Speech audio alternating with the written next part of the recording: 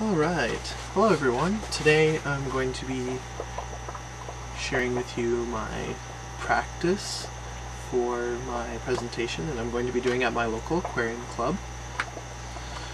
And today I'm going to be presenting on temperate and subtropical fish. So these are fish that don't need to be kept with a heater.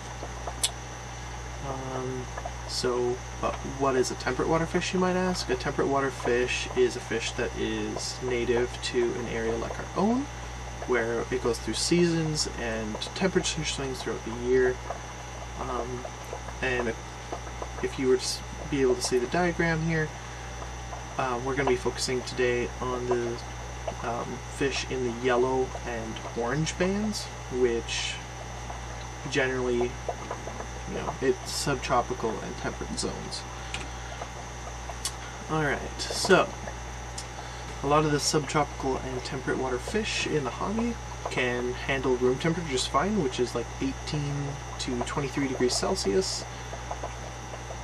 And a lot of these fish are advertised as tropicals, and they do really well in a tropical tank, but they can also do really well at room temperature, or even colder in some cases, and it can actually benefit them to go through seasonality. You can get increased spawning or slowed down spawning if that's what you were aiming to do, and it can be really fun to work with these species. So what did I do? When I got hooked on temperate water species, mainly goldfish, I decided to take an unfinished section of my basement and set up fish tanks. And it started with one, and it slowly moved to 9. So yeah, and when I started in the hobby, I always thought that people kept small tanks on their bedside dresser or in their living room, and they it was always tropical fish. I don't think I ever realized that there was temperate water or subtropical fish until I really got deeper into the hobby and I started keeping goldfish, and I realized, oh, they get big tanks, and oh, keeping them in the basement's safer when they're a big tank. So my hobby started moving in a different direction, and I just started utilizing space differently. So I built racks, I started stacking tanks, and I put them in the basement. Interesting. Where I went next is probably more interesting. I started keeping fish outdoors, so I started doing what is often called on the internet summer tubbing. Which is honestly probably like one of the most exciting parts of the year for me now. I really enjoyed my first year of summer tubbing. I was able to successfully spawn 2 species outdoors, and that was really fun. And I feel like one of the biggest benefits for a lot of people is that it can be a decorative piece to their yard. For me, it's a way to enjoy my fish in a unique and different way, and have seasonality with my hobby, because if my hobby was the same every day of the year, I would get bored of it and I would set up new tanks or I'd take down old tanks. But this way, I'm able to move some fish outdoors, spend some time with them there, maybe neglect them, maybe spoil them rotten, who knows. It is different. It's going to be different every year, and I'm going to work with different species every year. I know it. So in that way, summer tubbing or outdoor ponds can really reinvigorate your hobby, or at least it did for me. So now another thing it does is it makes you learn new aspects of the hobby. So generally in the freshwater aquarium keeping hobby, we keep fish in fish tanks, and we use filters, and we generally overstock. Now when you go and you fill up, say, a 500-gallon pond, you don't exactly want to be doing 50% water changes every week to keep your 100 fish or whatever. Instead, what you tend to do is you greatly understock, and you get large bodies of water which dilute the pollution, and you use plants. And you might be saying to yourself, well, I've never grown plants in an aquarium before. It's a lot easier outdoors when you have large pond fish like goldfish that produce a lot of waste, and you have unlimited access to CO2. You have incredibly bright light. Better light is created by the sun than anything we can make man-made with with a LED or any other kind of light source that we create artificially. So summer ponds are really cheap. Often pond supplies are built to last 20-ish years. And just in general, you're paying like 50 cents per gallon or $1 per gallon for a lot of the tubs, containers, preformed ponds. Pond liner is probably going to be the cheapest way to go if you're willing to dig your own pond. So it's a really cheap avenue to go down. The fish last a long time generally. Now, one of the most exciting things that I've probably already touched on is the fact that you can breed fish outdoors. And one of the coolest things that I found about breeding fish outdoors was I was able to successfully breed egg scatterers and very, very tiny fish that I would generally have to cultivate baby brine shrimp. Now, in a pond system, you're going to get things like Daphnia forming, you're going to get all sorts of algae, you're going to get mulm buildup, you're going to get food rotting, you're going to get all sorts of like little critters that you can't control, and those little critters are what is feeding your baby fish. And you can just feed the adults, and for the most part, the babies have a really high success rate making it. Now, depending on what species you're working with, maybe you need to put more plants in there to give fry more cover, up to you. But in my experience, just with the large body of water, the fry were able to escape the parents, and I had a higher success rate. So in the image here, I have multiple examples of some true mini ponds, probably something like 150 gallons or less. My favorite is the bottom left image, and that's from Kaimuki Backyard, which is a YouTube channel. He breeds sunset microref guppies in 50-gallon half barrels. Maybe they're 25. But the point of the matter is he takes rain barrels, cuts them in half, both halves he's filling up with water and breeding guppies in them, and he even manages to keep plants in it. He has tropical lilies. He does have an advantage over us in the fact that he lives in Hawaii, so he's able to keep the guppies out there a lot of the year. But we also have other examples. So we have the Rubbermaid tote in the top left. There's a whiskey barrel pond there, and then what looks to be just a giant planter pot. So get as creative as you can be. I've seen people use old hot tubs that don't work anymore. I've seen people go full out, spend thousands of dollars, and build themselves a giant koi pond. Whatever's in your price range and what you're looking to do, you do. Me, I was looking to get a couple 100-gallon ponds and just work with smaller species.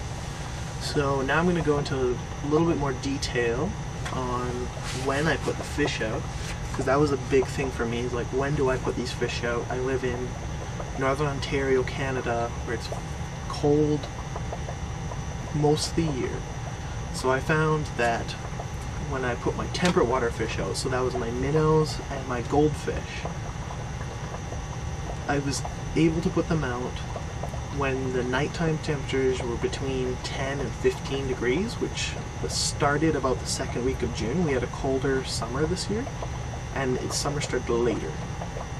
And then I was able to keep those fish outside until about the second week of September. So our summer usually lasts into the end of September, but it ended early as well this year. So that's approximately 3 months of keeping your temperate water fish outside, which isn't too optimal, but that, again, that's without a heater. If you wanted to extend that at all, you could always use a heater. So these are some images of the fish I kept outside. You got my 2 common goldfish there, and a bunch of fathead minnows. I think I started with 7 if I remember correctly. I put all those fathead minnows and the goldfish into a 100-gallon tank with some water hyacinth and giant water lettuce, and I decided to put a 6-inch by 6-inch by 6-inch sponge filter in there and run an air pump, because I was like 95% certain that those fathead minnows were going to breed, because when I put them in there, I already had males that were colored up and in there spawning. They were ready to spawn. So it was just a matter of picking a cave and having some space. So next, after that, I put my subtropical fish outside. So subtropical species I worked with this summer was the Varios platy. I put them outside during the second week of July.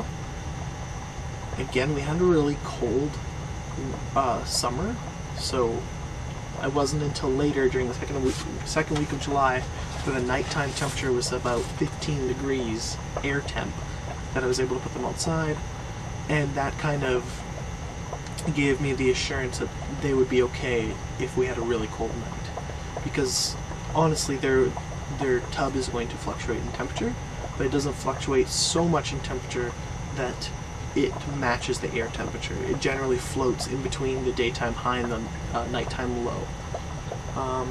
And when you, and I also kept the platies outside until the last week of August, because August was really, really hot for some reason, and then it cooled off really quickly. Yeah, so this time frame is going to vary for you based on the species you work with. If you want to work with something like I did, where it's only, like, its lowest threshold is 15 degrees, then maybe follow those general guidelines. So what else? Oh yeah. So I find a lot of people ask me questions, excuse me, growing outdoor pond plants. So I found out that if you mess around with the fertilizer or you change too much water, you often upset the balance of the pond.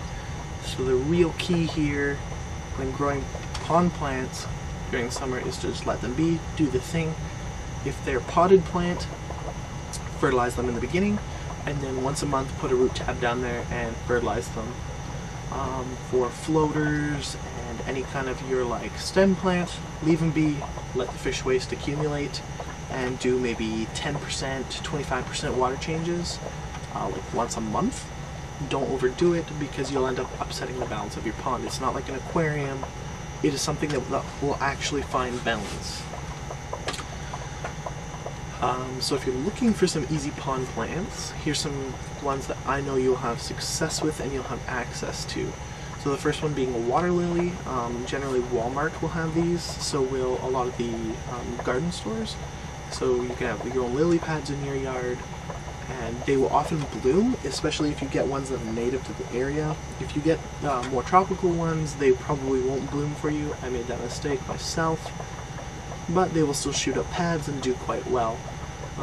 Another good one is water hyacinth. That one's super popular with the garden centers, and that's because if you keep it in nice full sunlight and you give it lots of nutrients, it will actually flower for you, and that looks really good. I personally did not end up with flowering. I ended up with algae coating them, which was unfortunate. A plant that did do really well for me though was water lettuce. Water lettuce likes nice direct sunlight, has super long trailing roots, so it provides cover for your fry, and it just propagates really, really quickly. Another good one would be hornwort. You can get that from a lot of the pet stores. It's in the pet trade.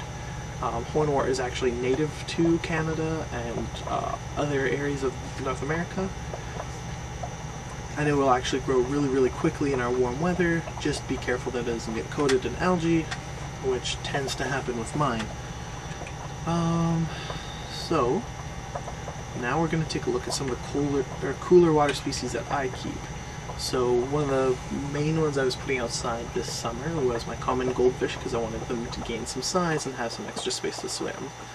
So common goldfish can go all the way down to 5 degrees, arguably 4 degrees Celsius without any issues, as long as you give them time to acclimate to it. It isn't just a sudden shock.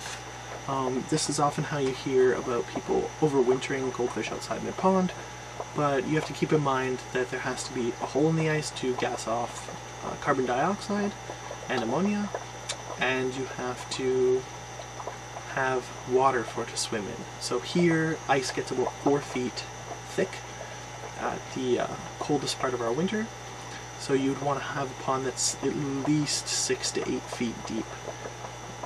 I would go with 8 just to play it safe. Goldfish are super hardy fish, and they're great for ponds, especially mini ponds, or even medium-sized ponds. but they often grow too large for most people to overwinter them indoors long term, because they grow up to a whole foot long. Alright, fancy goldfish. These are my favorite. This is what actually gets me super excited for the pond season. So one thing you find out when you're a big fancy goldfish enthusiast is that there's almost like a hierarchy to the breeds. And what we've found over time, I haven't experienced this completely yet, although I do see it from time to time, is that the fancier breeds like Ryukins, Bubble Eyes, Tosakins, the fancier breeds with more modified bodies often don't do well in the cold, and it will upset their swim bladder. So even bringing them down as low as 15 degrees will upset them and give them swimming issues. Meanwhile, fantails and orandas can go down to 10 degrees easily, and some people will argue 5 degrees, but I have a hard time believing that. They're not as hardy as their more common counterparts, but they're a lot easier to overwinter. One fancy goldfish per 20 gallons is the general rule. They come in a lot of colors, varieties, and fancy finish. Super personable. I love them. And if you really get into goldfish, you could try your hand at spawning them, and goldfish are springtime spawners, and they will spawn throughout the summer for you if you feed them well. So here's some examples of goldfish that are bred to be seen from above in a pond. One that isn't shown is the top view Ranchu, and that was something bred by the Japanese. We also have here the butterfly tail telescope. So the main defining feature of this breed of goldfish is that from above the tail looks like a monarch butterfly, which is a really, really attractive thing. I appreciate it. It doesn't look as good from the side view in an aquarium, but they're often kept in an aquarium anyways, just because they don't do well in our winters. But they are kept outside in Japan. Another popular one is the celestial eye, and they were bred so their eyes point exactly upwards, so they're always looking at you when you're looking down at them in the pond.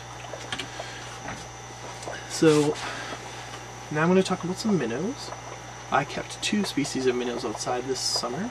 I kept the fathead minnow, which is native to North America, and I kept the white cloud mountain minnow, which is native to certain areas of China, if I remember right.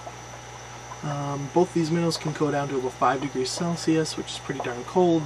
At that point, you know, ice starts to form, generally, or gets close to it.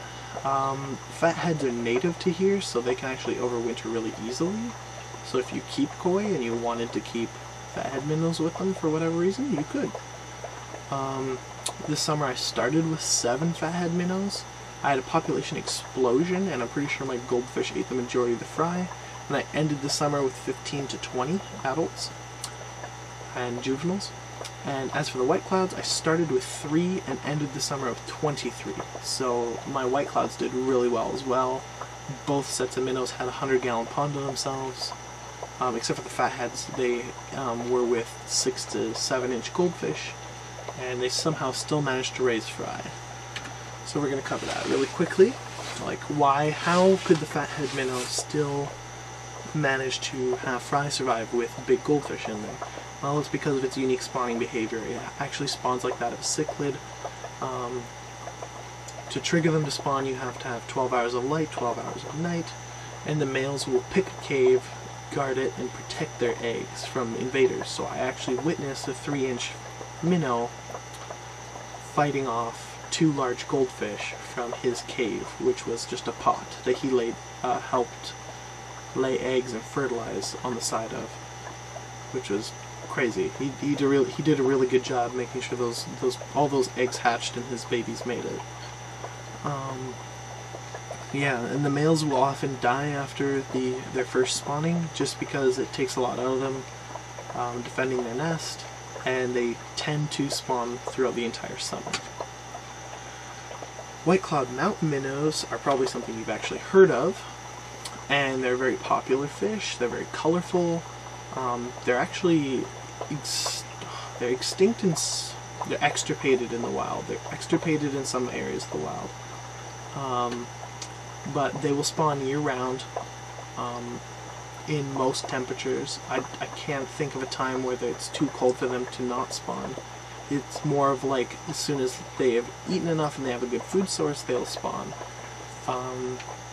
So you can actually get them to spawn indoors, it's just you don't get a huge fry survival. You do a lot better outside. They're egg scatterers, they don't really predate on their fry very heavily, and with just a little bit of plant cover on the bottom and at the top, they will multiply very quickly for you. If you don't want to have too many at the end of the summer, I would start with a lower number, like maybe 6, maybe 7 minnows, and then you will get some decent schooling action and you won't have a ton of babies overwhelming you at the end. But even if they did overwhelm you and you had a ton, your local fish store will likely take them, and so will people in your clubs. And cool thing I found out is in some places in the United States they have white cloud mountain minnow breeding races where they see who can breed the most white cloud mountain minnows in the summer. I did not keep cherry shrimp outdoors, but I do keep them indoors in an unheated tank. And what I've read is they can go down to 15 degrees. I've tested them down to 16, and I noticed my fancier variety, my Bloody Mary shrimp, tend to do really poorly down in colder temperatures. And I think that's due to the amount of inbreeding, but my blue and red Rilly shrimp actually do fine at colder temperatures, and they seem to be continuing to breed even as low as like 18 degrees. Too much colder than that, and they don't seem to breed as quickly or as often, and you don't really notice any babies surviving. And what I've learned over time is that invertebrates generally survive colder temperatures, and the best example I have of this is when it started getting really cold in November.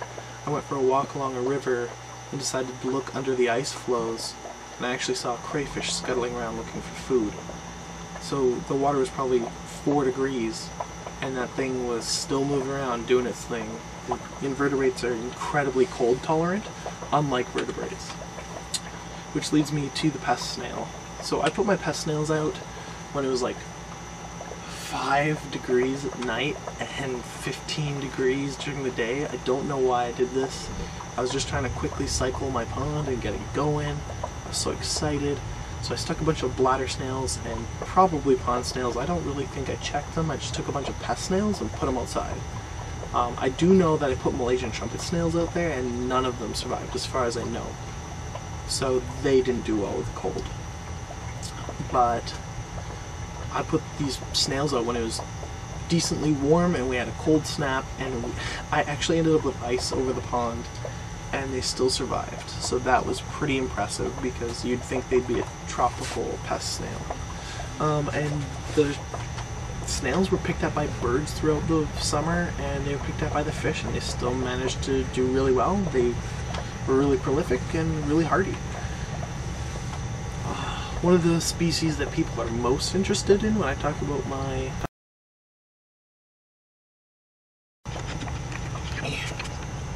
Okay, that'll do. But one thing I did note is when in the last week of August, when it got really cold, we had a nighttime temperature low of like 10 degrees, and I had them in a pond that was kind of in the shade, and their tub actually got down to like 10-15 degrees-ish. And I didn't have any deaths whatsoever. I did have a female that came indoors with an infection, and I blame that on stress from temperature fluctuations rather than just the super cold night. And then the final cooler water fish that I keep is weather loaches or dojo loaches. They're very, very active cold water fish. I've personally kept mine down to 14 degrees C, and they're still incredibly active and will eat multiple times a day. What I've read online is they will go down to 10 degrees C just fine, and it's actually one of the key features that key spawning triggers they need. That's why we haven't been able to spawn them in captivity all too often. But they have been kept and raised in ponds all across Asia, and they're actually a very common food source.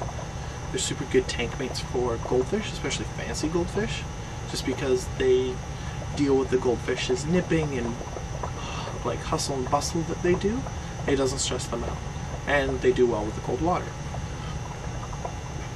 And cool fact about weather loaches is they're one of the most, they've been domesticated for a very long time, just like goldfish, due to the fact that they can sense storms coming because of their sensitivity to barometric pressure. So, why should you keep cooler water fish? I hope at this point I've convinced you, but I'm going to go over some of the main points here. You can save money on heaters and electricity. So with these fish, you don't need to have a heater on them if you're smart about it, both indoors and outdoors. You get to experience the fun summer adventure of summer tubbing. You can breed fish outdoors, including the hard to breed egg scatters like Daniels and White Cloud Mountain minnows and whatnot. You get to play with really hardy fish, and honestly that's one of the really fun things I enjoy about this, is you can mess up with these fish. You can go, oh whoops, you know, your tank got too cold, or oh it got too warm, or maybe you miss a water change. And these fish just bounce back, they hold on, and that's why they're in the hobby. They're really hardy fish and they do well for beginners. They're very forgiving of rookie mistakes. And then, if you're anything like me, it reinvigorates your hobby. You're not bored with the same old, and you spend your winter thinking about pond season and just looking forward to it and what you're going to do differently the next year, because you have such a small window to work with. So, hopefully temperate water fish or subtropical fish are for you.